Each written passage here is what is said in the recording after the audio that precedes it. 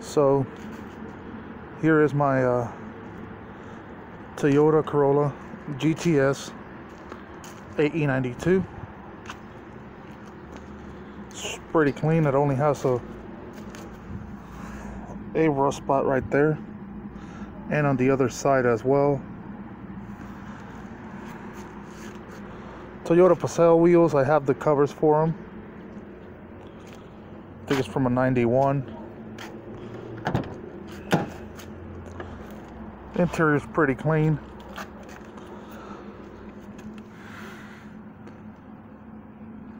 That's the rear. That rust was coming from the seat. The bottom of the seat rusted out because the sunroof drains were clogged. So I had to remove all that. The drains clogged because of the sunroof for these cars. They rust like crazy. So I bought this sunroof, believe it or not, for $25 from a guy in Harrison, Ohio, somewhere near Cincinnati. Car has 99,000 miles. Thank God I got it to focus. You know, I got all the interior pieces, but I was doing some work down there.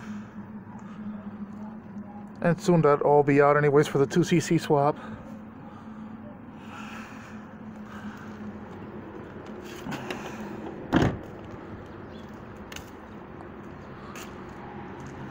This is the engine. It's out of a donor car that I also bought after I purchased the sunroof and some parts. I ended up buying the whole car, and this is the engine from it. It had 140,000 miles in it. The first engine, I blew it up. I'm doing some shenanigans.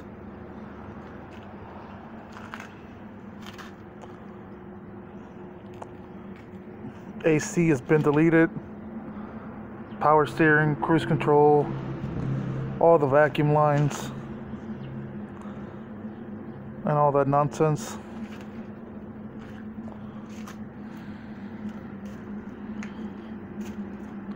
It runs and drives. I'm not gonna use it this winter. There's too many cars in the driveway. It leaks from these two injectors, so I just gotta get an injector seals. Oh, these two injector wires here are from another harness that I had laying around. It had a misfire, so I got the injector wires and put them all the way down to the ECU, and that was not the problem. The problem was the connection at the ECU. I misdiagnosed it just because of this reason. When I was pulling this harness here up and down, it's where, you know, the injector or original injector harness is inside here. I thought, you know, it was bad in here, but it wasn't. Like, I mean, I was wiggling, never thinking that it was gonna pull the wires from the ECU. Like, and when I pull up, it runs good. When I let it go, it starts misfiring again. So yeah, the problem was not in here, it was on the ECU. I diagnosed it pretty quick, but I also did not misdiagnose it. But you know, you live and you learn. I just never seen these type of cars with wiring problems. That's a newer slate cylinder. Headers from OBX that I had, you know, for a long time. They do their job. Is nothing super amazing, but you know, it's headers, whatever.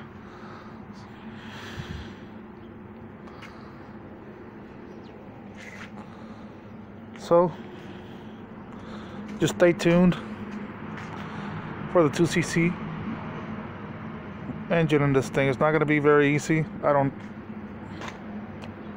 know, we'll see. Trial and error. It's not like I know it's been done, but I mean, no one has done like step-by-step tutorial on how to do this, so I'm gonna be the one Toyota guy taking it for the team. So stay tuned, like, comment, subscribe, I guess, you know. Thank you all for watching.